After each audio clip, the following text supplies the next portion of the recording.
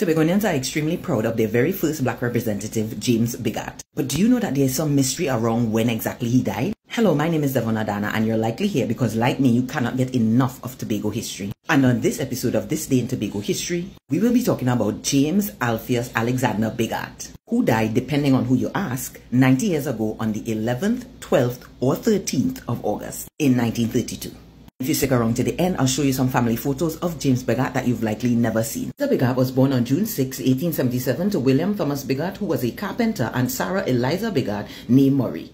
Murray as in the daughter of the prominent black plantation owner Brutus Murray. Biggart was raised in the sweet Tobago village of Pembroke. During his boyhood, there were no secondary schools in Tobago, which ironically was one of the most significant changes he would make while in office, but he did not allow this to impose limits on what he could achieve. He became a druggist apprentice at the age of 14 and eventually became Tobago's first black pharmacist. According to Susan Craig's book, The Changing Society of Tobago, Biggart, whose initials are JAB, owned the only pharmacy in the Tobago district in 1899. He would eventually buy over the People's Pharmacy in Scarborough from the owner, who was one Agnes Blakely. He bought it in 1906, but many would not know that he actually worked at that very pharmacy as Miss Blakely's dispenser.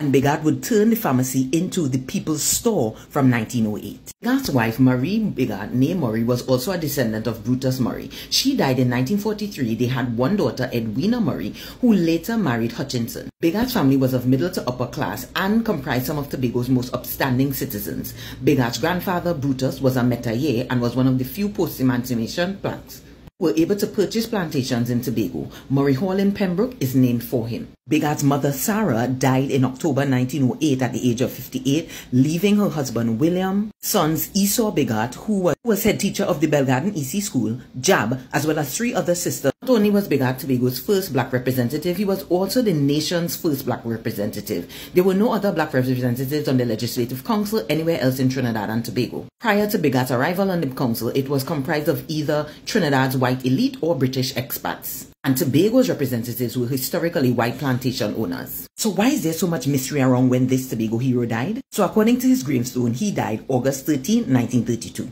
But there have been newspaper sources citing that he died on August 12th.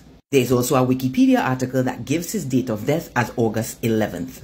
But what do you think? When did James Alpheus Alexander Biggart die?